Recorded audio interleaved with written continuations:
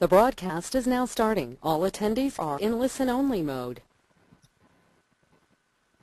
Hello and welcome to Hackett's Cove, Nova Scotia, and Nautel's webinar on the VS series of intelligent transmitters. We're very glad you've joined us here on the shores of St. Margaret's Bay. We've gotten a share of snow this week, but it's absolutely stunningly beautiful outside.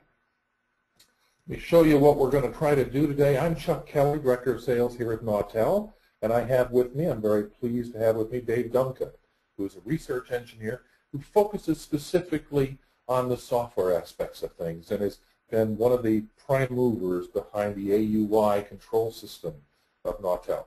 The things we're going to talk about today are the VS series concept.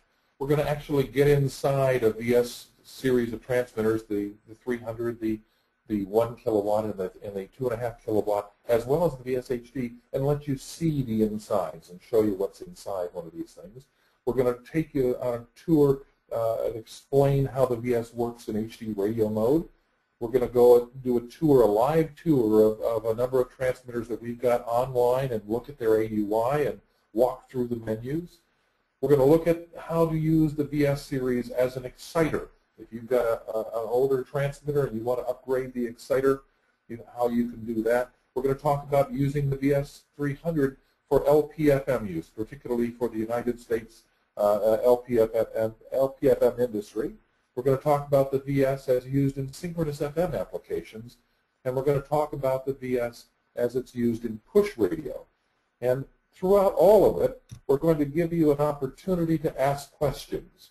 If you'll note on the right side of your screen, you should have a little GoToWebinar information there. You should be able to click on that and enter questions for us. And near the end of the webinar, we're going to read those questions, and Dave and I will do our very best to answer them. I have been stumped in the past, and I expect to be stumped in the future, and that's okay. We'll get the answers and email them to you at a later date.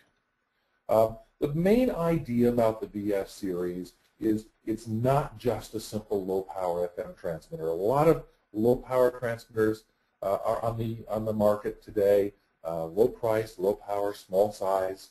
What we did, though, is give it the absolute ultimate of features, functionality, and performance. So it's a fully digital exciter with the performance of a fully digital exciter. It has our AUI control system, and we'll talk about that. It has unparalleled inputs with it, IP inputs. We can take live wire inputs, we can take shoutcast inputs, we can even play off of a USB memory device.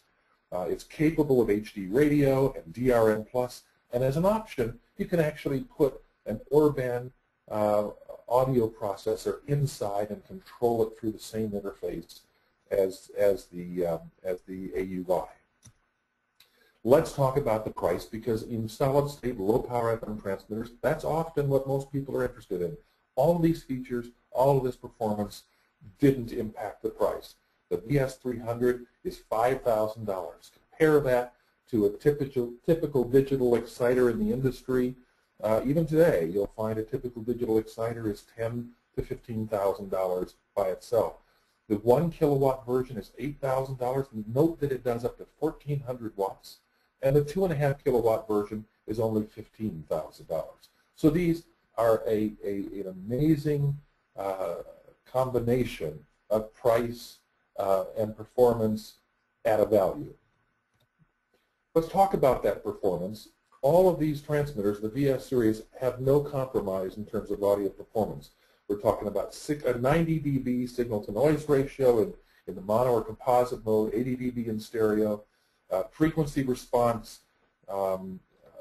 absolutely flat, plus or minus 0.05 dB, THD 0.005% or less in mono, 0.025% or less in stereo, crosstalk 50 dB below 100%, IMD, DIM.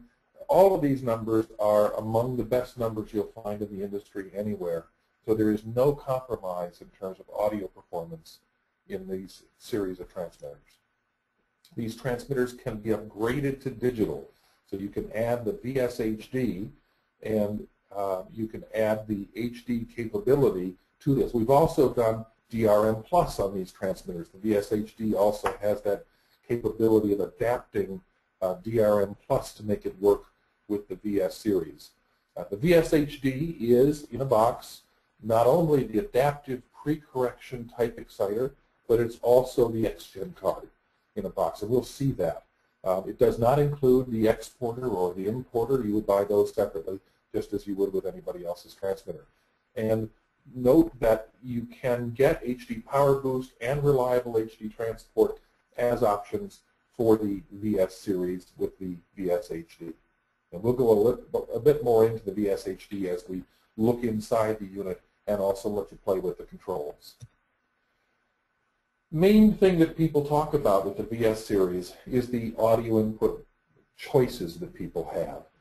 You can feed this transmitter AES EBU, you can feed it left and right analog, you can feed it composite, you can feed it shoutcast, you can feed it live wire, and it can play from a USB port as well. And all of these, this is the back of the 300-watt transmitter, and all of these ports are available on the back of this transmitter.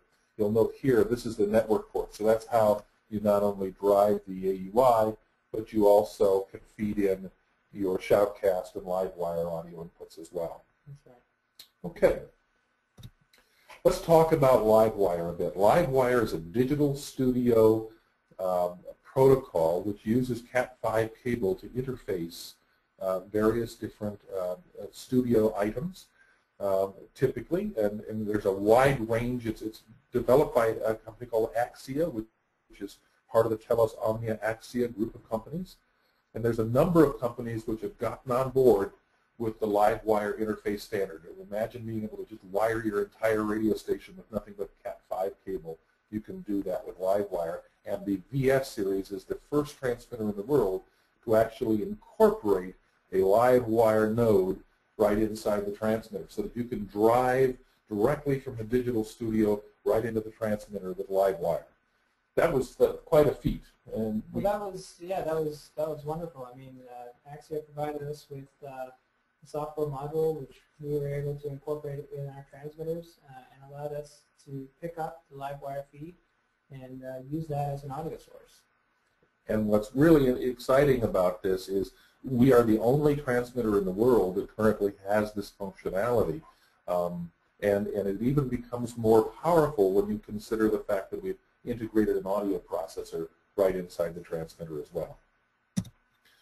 The transmitter also has a shoutcast input.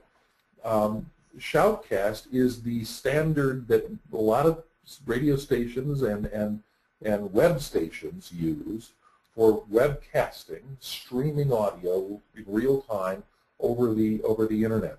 And Shoutcast currently has 47,000 plus stations on the internet doing this. And what the original concept of this, Dave, was as an emergency backup.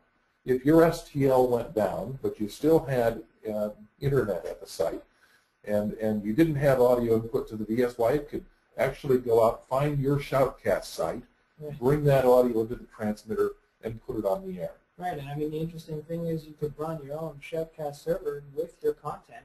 Exactly. And so you would maybe have a very short interruption, and then they would just pick up right again with the internet, as long as that was still available. That's right, and so it has really two different purposes. One purpose is as an emergency backup audio source. Another purpose is, in some stations, they're actually using it as a nearly free STL with a high reliability IP path. So if you have a very good high reliability IP path internet, well, you can actually run for free a Shoutcast server in your station. It's free downloadable software, and then you can just connect it up via IP addresses to the VS series, and it's a free STL at that point. Right, and we actually support both methods. One would be to receive a playlist from the internet, which is sort of typical for most online radio stations, or we also support just a stream coming from a single IP address, which might be your free server, standalone server that you're running at your station. Now, there may be people who wrinkle their nose up at the concept of using streaming audio on a radio station. And certainly there are lots of examples of streams with very low data rates, and they're not very good attention to audio processing. But today it's possible to actually use some pretty reasonable data rates and get some pretty reasonable audio quality out of them. Certainly comparable at least to that of an analog STL. Yes. Yeah. Okay, now let's talk about the internal USB player. Originally, the concept for this was that if all else failed, if you couldn't get audio to your transmitter, why wouldn't it be cool to take a little USB memory stick and stick it in the back of the transmitter, have it recognize it, find a collection of files, either linear or MP3, and play them off on some sort of playlist. And we implemented that as an emergency thing, but it got us thinking that there may be people who would like to do this on a more regular basis. So there are people now who are taking and creating intentional playlists on these memory sticks, because you can buy a memory stick very inexpensively these days. You get on the Staples, and I've seen them as big as 256 gigabytes. Right. And there's also these little USB drives, which are basically small network drives in a little box that have a USB cable on them, and this works for that too. Yes, you can plug in a terabyte drive, and you could easily store thousands of songs on there and just play them out. So one of the really cool things, and we're going to talk about it now, I believe. No, it's not the next page. So one of the really cool things that we can do is to do automatic switchovers. We can say in the configuration of the transmitter, we can say there are the audio is stopped, and we need to switch to a different audio input. And so we'll show you how that functionality works, but you can imagine the flexibility that it gives you in your radio station, because the transmitter can automatically provide silent sense detection and then make intelligent decisions as to what to do with that information once it has it. Right, and we can set up very complex chains of audio loss situations that may go from stream to USB back to an AES input, and we can do a lot to make sure that there's always something on air. That's right. This transmitter works real hard to stay on air. Now let's talk about the Orban Inside. Orban Inside was a concept that we had where we built and designed our own DSP card, which you can see here, and then we licensed the code from Orban for the 5500 series processor, which is a 5-band or 2-band processor, and it is AES EBU in and out. And so therefore the stereo generation and limiting and all that stuff occurs in the transmitter as opposed to the audio processor. But it means that all of the inputs that come into the transmitter, left and right analog, are digitized and presented to the Orban and AES EBU. We can, of course, bring in AES EBU, LiveWire, Shoutcast, the USB player inputs. All of those can be then processed by the Orban Inside. Yes. Yeah. The only one that can't be is the composite input, because we do not demodulate a composite input and then reprocess it. Right. So that's understandable. The thing that's important here is that we are able, because it's just a simple board, we are able to produce and sell these Orban Inside cards when installed in a VS transmitter for $1,200. It's a fraction of the price that you would pay for a processor that is this powerful. And you'll see the Orban Inside operating today, and you can see the functionality, the presets, all that sort of thing become very powerful. The key thing to understand, though, about why Nautel decided to take and do something completely different than has been done as far as I know of before, is because when you have so many different types of audio inputs, there's only one place to do the audio processing, and that's inside the transmitter, and that's why the Orban Inside has to be inside. Let's talk about presets, because they're very powerful. You can have up to 50 sets of presets, and a preset is a combination of just about everything that you can configure for the transmitter, right, Dave? Yeah, we've got everything in there, starting with the frequency, power level, set the digital mode. We can adjust audio levels. We've got all of our audio loss tied in including all of our audio sources.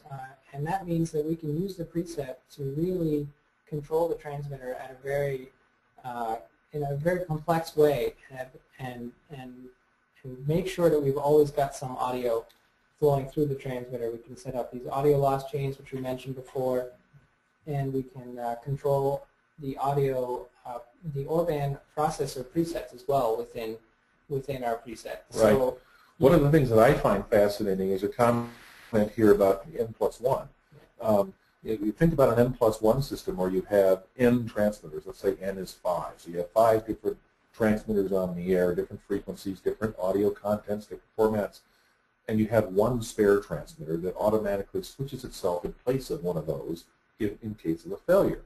Well, think about all the things that have to change. You have to change the audio input, you have to change the audio processing setups, you have to change the frequency and the audio sensitivity. All of these things are built right into presets. So as far as getting the transmitter, all the RDS settings, the SCA settings, all of those change automatically when you change that preset from one frequency to another. So it's a very, very powerful tool. So let's take a look. You know, we've done webinars before on the VS, but we never really got down inside the box and let you take a look at what's inside it. Just a couple of notes of things you should look for. Look at easy access to all the connectorized boards and assemblies. You know, the legendary Nautel conservative design. It's all built here in North America. It's not being shipped in from somewhere else. There are no potentiometers or trimmers in the entire design. Hallelujah, that's wonderful. And it's totally broadband. There's no adjustments. In order to change frequency, you just do it in the AUI, make a preset change, and you change frequency. The fans are easily removable, and the air filter is washable. So these are very robust transmitters. Let's look inside. This is the VS300. The back panel you can see here is on the left side, and the front panel is on the right side. And there's a little LCD display there that allows you to do a lot of cool things. Looking inside the transmitter, here's the exciter and the controller card. This is where all of the brains is occurring, and all the connectors are peeking right through the back panel of the transmitter. This is the main power supply, and there's 2 other power supplies that are used for different voltages. There's an IPA here. The PA amplifier stage is right there, and this is the output filter. And then there's a reflectometer here going to the output connector back here. There's one cooling fan here, and then there's another cooling fan inside, I believe, inside the power supply. What's interesting about the location of the cooling fan here is that it is actually blowing most of its air through a channel heatsink. So if you were to look at that, it looks like it's blowing to the underneath of those PC cards, and indeed it is, because the heat sinks that are underneath these cards are where the air is passing primarily over, which is where the cooling needs to be done. And we actually have in the card here where we have our exciter, we've actually integrated everything together. We've integrated our ARM processor, which delivers the AUI and the exciter together. Yep. And if you were to buy the Orban upgrade, which we'll see later, it just plugs right in here. Lay right on top. That's right. The other thing that, and you just mentioned the ARM processor. The ARM processor is the controller where the AUI, the control system, runs, and the audio player is running in the ARM processor. All of these things. But what you don't see here is a computer. Right. There is no computer. There is no hard drive.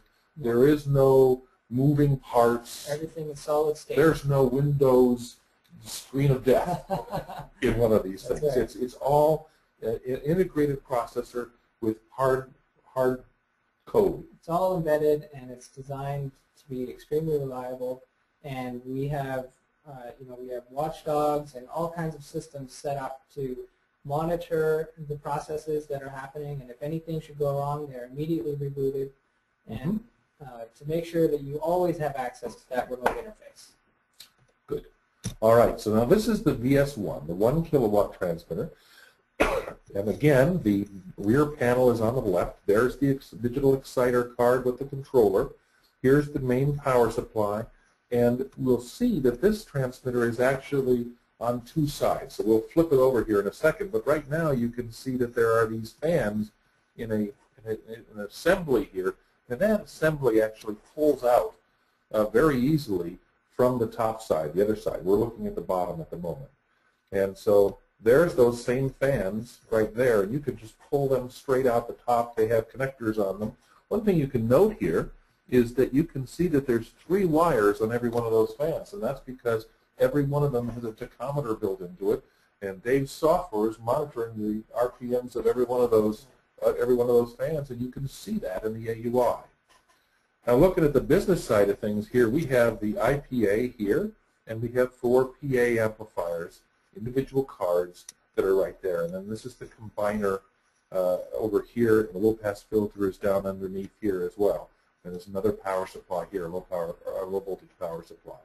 So that's the configuration and design. You can see how open and easy and robust this unit is.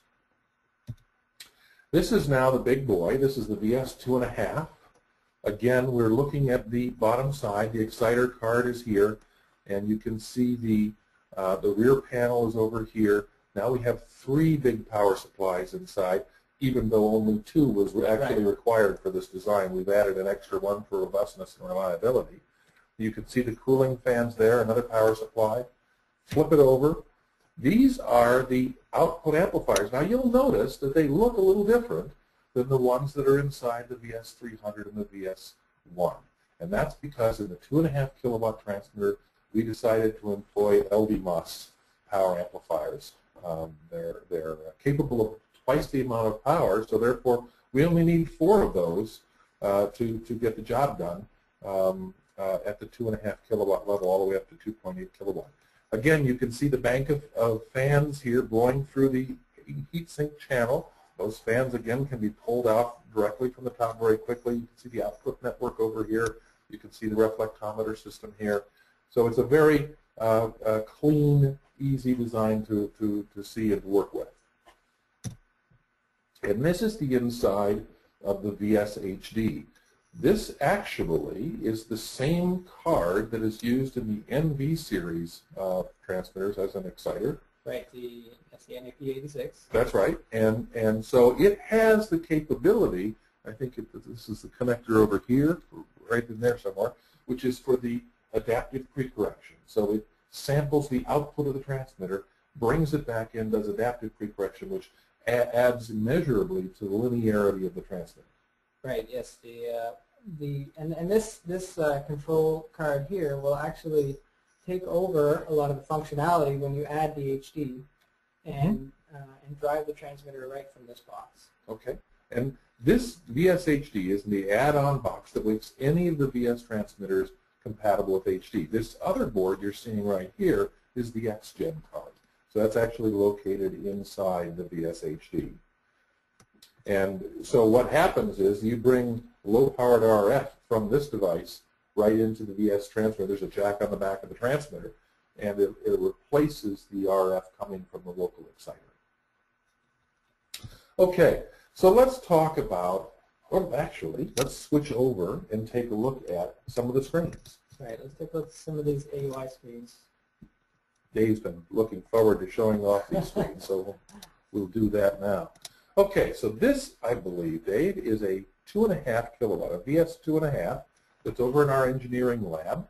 It's currently running at 99.9 megahertz, and we've got it up to 80 watts only because we don't want to warm it up too much over there in the lab. Those poor fellows over there, we don't want to roast them out. That's right.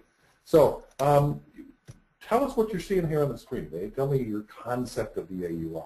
So essentially what we like to show is a sort of this idea of a top and a bottom banner. So at the top we like to show sort of the critical information that anybody would like to normally know about. Power level, reflected power, That's frequency, right. mode. Yeah, all of our settings, make sure we've got some modulation there, show which exciter we're using. And the preset is set up here. Nice to Yeah, know. nice to know the date. Yeah, very expensive clock and calendar. That's Yeah. right.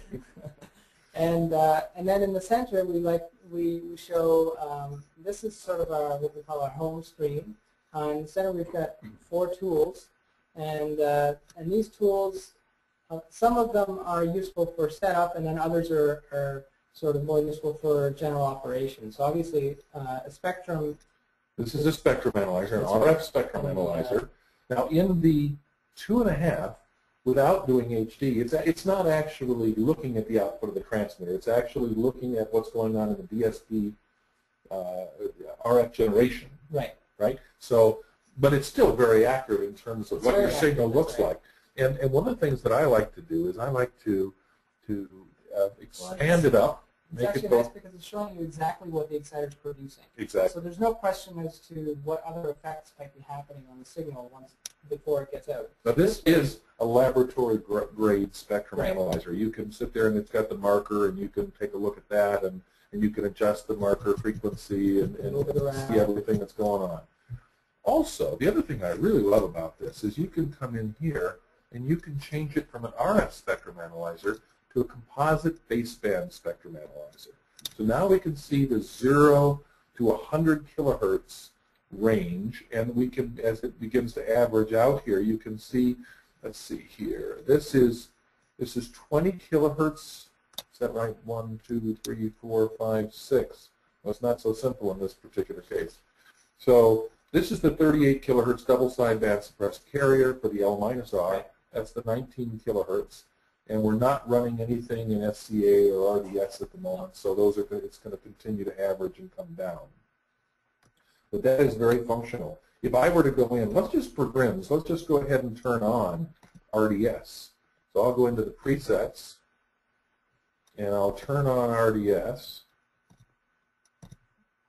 and I'll make it 57 kilohertz, which is standard, and we'll just hit apply, and then we'll come over here and look back at that screen, and now we can see the RDS is there in the double sideband, or in the 57 kilohertz carrier frequency there. So the RDS, you can see it right away. I could add the SCAs, and it would represent them as well.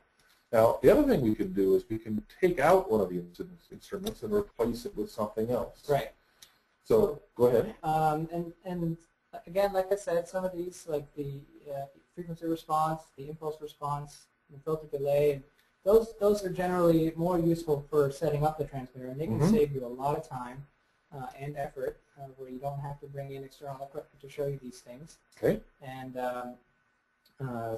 then and you can actually now with the HD box, we would actually add a few more to show you some extra. And we'll demonstrate that here in a second. Later. My favorite meter up here, by the way, is the Lissajous. And the Lissajous actually shows the complex relationship between the left and the right audio channels. So you see the amplitude as well as the phase relationship between them. So at one look, I see a fuzzy ball here going generally in the lower left, upper right configuration. That means things are in phase, and I have some good stereo content. If it was a flat line going this way, that means I've got plenty of R and no L, and vice versa the other way. And we can tell by the general size whether or not we're modulating appropriately. So with one glance across the room in your transmitter room or your desktop, for instance, you can see where the status of your outgoing audio is.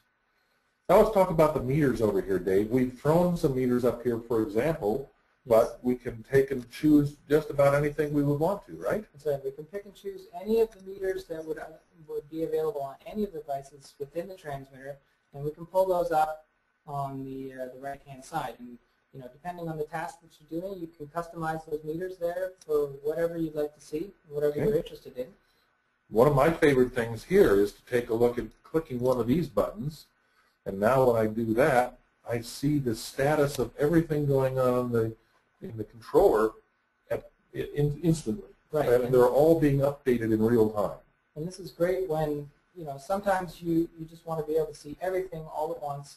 And we find that our technicians actually use this a lot. And it's one of the reasons why we included it, because they said, we really want to see everything at some times. And this is a value of the whole AUI concept, the controller concept, is that the customer service engineers at Nautel, if you're having a problem, you can call us up, give us access to your AUI, and we can look over your shoulder and see everything that's going on inside the transmitter and help you troubleshoot it very quickly. Help you understand what the issues might be and where to look next. Okay.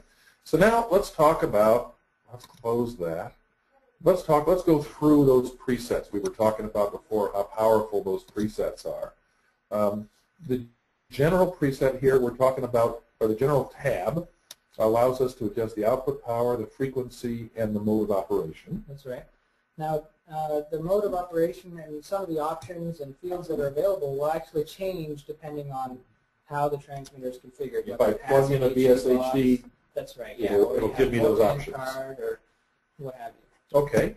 Under main audio, right now our audio source is what we call secondary digital, but our other choices are left, right, or multiplex or composite, primary digital, which would be AES-EBU, or secondary digital, which means either the IP or the memory stick. Right. Okay. Our internal audio system. Right. And here I can set the digital level that represents full scale on the transmitter, or 100% modulation. I can change my audio mode to mono, L plus R, LR, or stereo. I can turn on or off or 15 kilohertz low pass filter. I can change my pre-emphasis to any of the standards that are used in the world. And here's a new one. For those of you who have VS units, this one is going to look new to you. This is a new software version that, and before somebody asks, you can have in about 2 weeks. But this is the audio modulation adjustment. Can you explain that, Dave? Okay. Well, I believe what this means is that it is particularly important when you have the audio processor, when you have the Orban inside, because this adjusts the level of the transmitter. I can add or subtract gain from the output of the audio processor, and that allows me to adjust. Once I've got the processor set up properly, I can add or subtract gain at that point. Right, with because that. Our digital level didn't quite fit the bill for that particular That's right. setting, and so we needed something that is a little bit more accurate. Now here I'm choosing which shout, I can have local playlists, I can have different shoutcast configurations. We'll show you where you can figure that up. Here's the SCAs. I've got 2 internal SCAs, or I can bring in an external SCA. I can also set up the RDS. I showed that a bit before, but it's important that everybody understand the depth of information. This is not only static RDS, it's also got the capability for doing the dynamic RDS. And that means that you can feed in, for instance, song title and artist information into the transmitter, either via ASCII or UECP through an RS-232 port, or directly to a port on the Ethernet connection. That's right. So you can actually stream this directly to the transmitter, and it will pick it up and display it over RDS for you. And all the other settings that you need for RDS are all built into the VS here as well. So we can do all the various features that are required. There's your place to put your alternate frequency table, and all that's built in. Now then, at the end, there's one called Other Audio. It's rather innocuous, but it's very, very powerful. There's a lot of information here. Here's where we set the pilot level. The transmitter also has the capability of having its audio and pilot and carrier frequency all synchronized with 10 megahertz and 1 PPS for use in a synchronous FM system. And so here is where you would turn on or off the 1 PPS sync, and it also has a built-in audio delay unit which you can adjust in increments of 1 microsecond, which is perfect for synchronous FM, SFM systems. Now, this is what we were talking about when we talked about being able to fail over to another preset. Yeah, these So are our audio loss chains. It says audio loss timeout. If we choose yes, then we say, well, what do we want to do as a result of that? Well, we want to change the preset, okay? And what preset do we want to change to? Well, we'll change to the AES input in this particular case. But any of the presets that you configured show up there in the scroll bar. That's right. What defines an audio loss? It's X number of minutes, X number of seconds at a threshold of 25% in this case or less. Right. So you can define what defines a playlist or a audio loss timeout. And the nice thing here is that if we look down just a little bit further, if this system was connected to an Orban audio processor, right, you can actually select the Orban audio processor preset that is associated with this particular preset. So That's when right. you do a changeover and you change to a different stream, if you would like to use a different processing on it, it will do that. That's right. It will change that. And we'll show that on the Yeah. Orban Insight transmitter in just a second. We also have a number of simple audio processor functions that are built standard into the transmitter, which allow people to do that final little bit of limiting at the transmitter, for instance, should they need to. It also has a very important limiter, which is called a multiplex power limiter. This is a very specific kind of limiter that's required by the laws in the European community. And so this turns on what's called a multiplex power limiter, and which limits the amount of power that goes into the multiplex sidebands of the transmitter.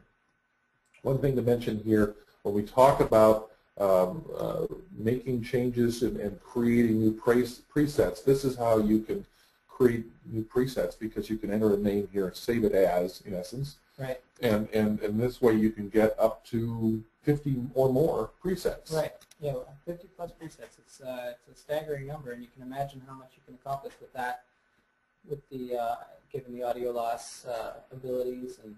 Oh yeah.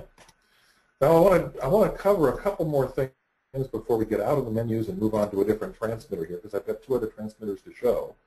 One of them I want to show you is the software configuration, because in the software configuration you've made some changes. One of them is this port number.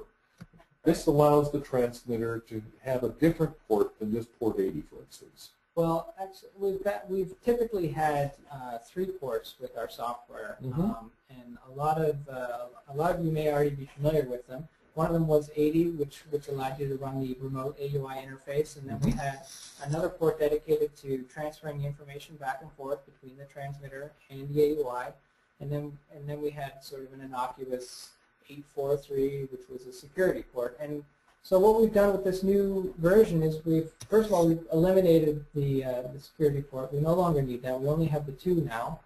So, and we can move the port 80 for the AUI. We were already able to move that, but now we can actually move the server port as well.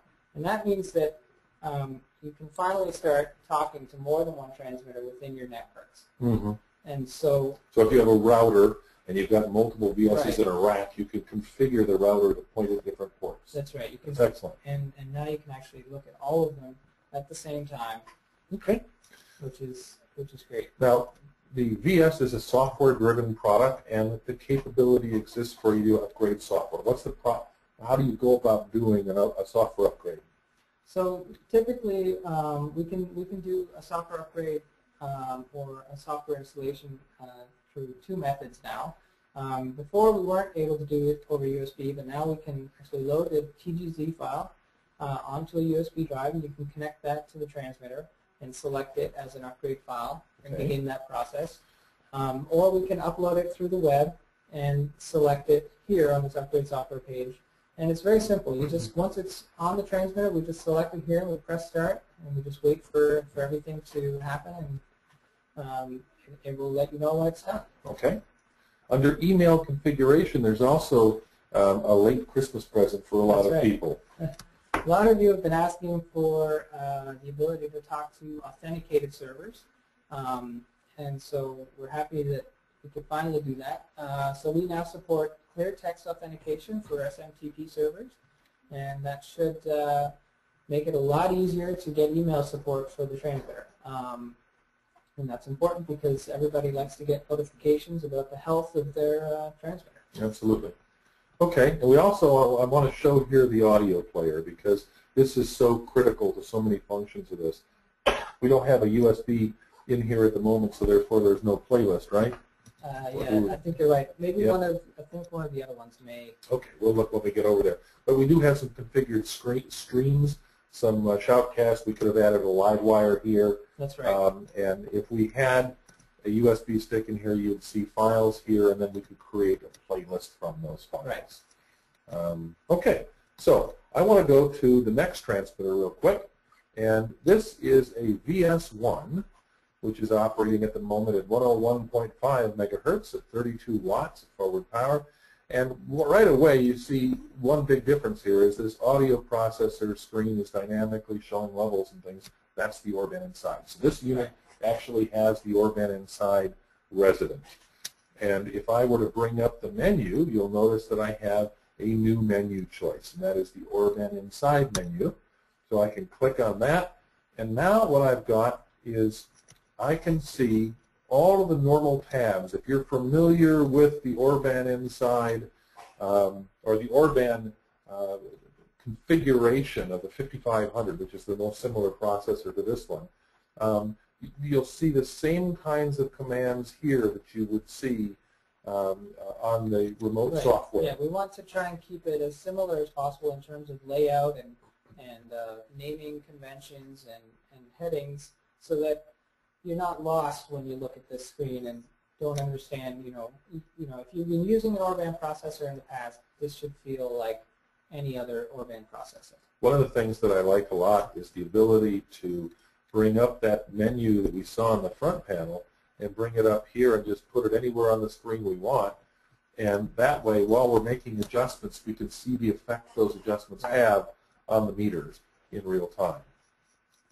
Okay, so that's the Orban Inside. Note that the Orban Inside does support all the same normal presets that you would have with the 5500 series. So if I want to load presets, here's all of the familiar presets that you would normally have. So not only can you then implement those, but you can also modify them. Yeah. Save them to the system. So the interface is the same as the Orban 5500. You have factory presets, and then it also supports a number of user presets, and the Modif as well, which everybody is familiar with. So this particular transmitter probably doesn't have any user presets, but we can see that it's a factory preset by the F, which indicates that it's factory, and any user presets would be marked with a U. Right. And the Modif and you can't change the factory presets. No, you can never change the factory presets, and the Modif preset would always be indicated with a star. Okay, all right. Now, one other thing that having the Orban Inside changes is it changes one of the other menus, where I can go up here to the preset menu, and I can see that in the settings of the preset menu, I bring that up and click on Other Audio, if I remember correctly. That's right. So the Orban processor is now showing up on the menu, and the preset is chosen there as well. This allows this automatic switching of the presets to also control the Orban processor. Yes. Go ahead. The key here is that suppose in that N+1 situation we were talking about, where we had 5 different frequencies, 5 different stations operating, and the VS was being used as the backup transmitter for one of those. When you switch the frequency, when you switch the audio input, it automatically switches the audio processing. Because certainly you want to process a classical station differently than you want to process a rock station, for instance. Or talk, for that matter. Exactly. Okay, so let's continue on, and I want to show you, this is a 1 kilowatt VS transmitter with the VS HD installed. So this transmitter is actually operating in HD mode. You can see the iBox sidebands here. You can see how clean this transmitter is and how much we're clearing the mask by. Of course, we're only operating at 50 watts out of a kilowatt, but still, it's a very, very clean transmitter. And we can put that back into place. And the thing here to see is that we also have, under hardware configuration, new menus which are available, which allow you to set up the XGen card that is located within the VSHD. So you have lookup table storage information, XGen interface information, iBox settings, all conveniently within the same AUI. Right. And we do actually have a few new tools as well to help you manage the HD box. Right. So those are the new screens. We've got an AM to AM table, AM to PM table, and we have a CCDF plot called a waterfall graph. So these are in essence the screens that you would see in the NV series today, because it's the same card as in the NV series. Yep. Okay. Good. All right. So those are the things that we wanted to talk about. Let me go ahead and fill that up with something. And now let's switch back and pretty soon we're going to be getting to your questions. If you haven't sent in a question yet, please do, and we will be answering those very soon. So the last couple of screens we wanted to talk about here is talking about the VS series as an exciter replacement. With the VS300 being just $5,000, it's an incredible value for replacement as a fully digital exciter with all the features. At $8,000, the VS1 provides the same functionality, but in many cases can also replace the IPA as well. All the VS series transmitters include a DC block and a DC short at the output, which eliminates string or grid shorts in the transmitter, two-type transmitter, from damaging the VS power amplifier. And the transmitter can also provide the contact closures for PLL lock and input control for exciter mute signals that older transmitters typically require. So it's very easy to interface a VS series transmitter as an exciter replacement and very cost effective. Next. Why is this not moving? I'll do it this way. Okay. As an LPFM transmitter, in the United States, transmitters must be certified for LPFM use.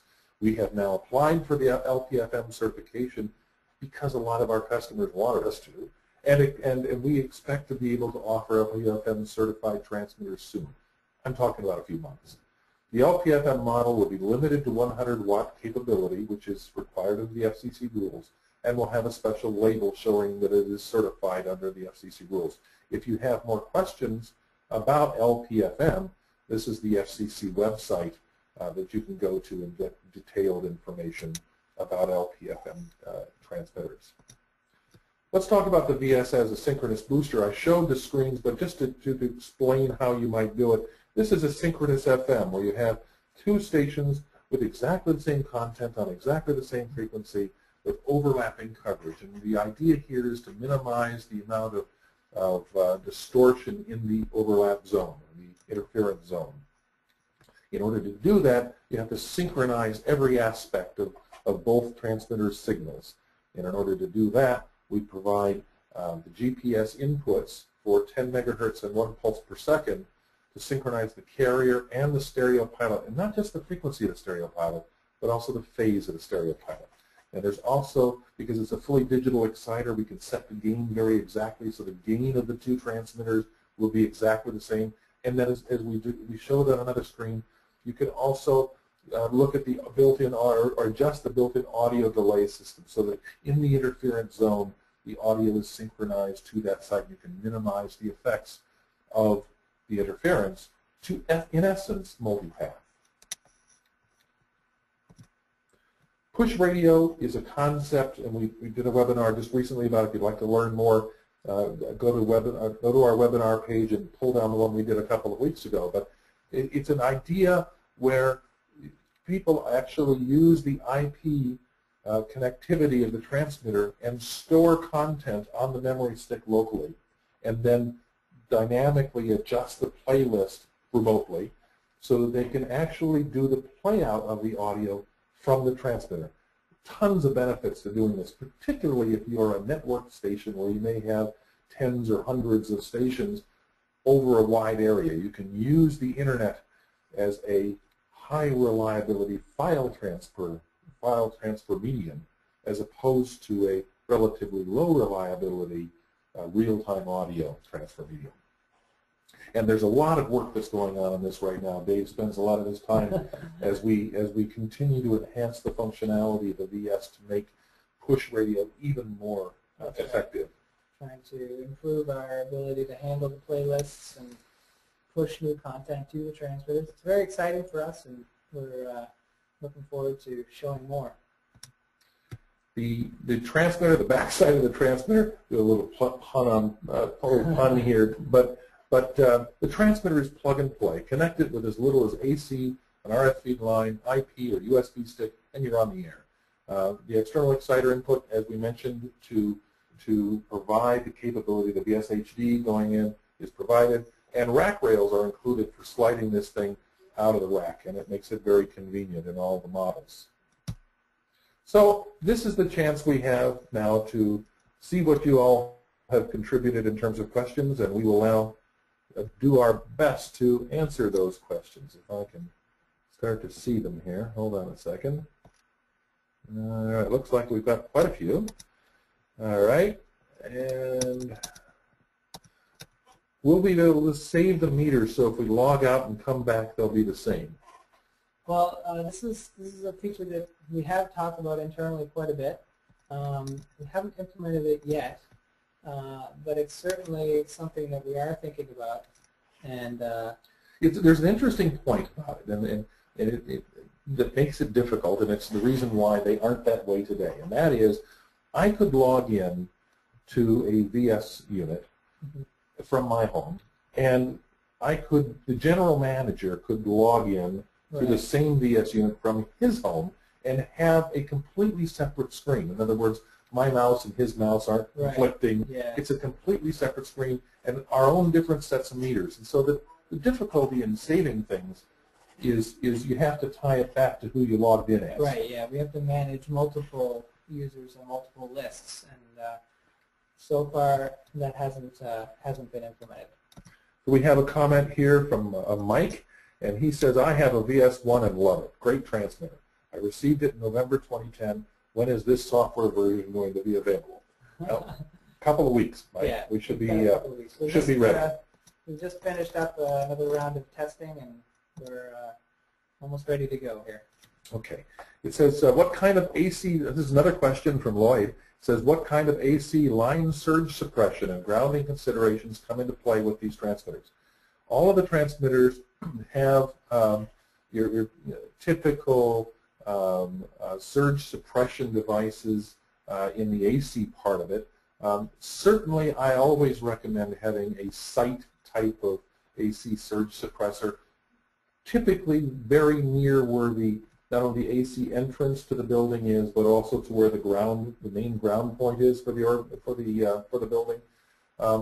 Yes, the surge suppressors in the transmitter can work, but if you get a good sized bolt, they're going to blow up and sacrifice themselves, hopefully, and save the transmitter.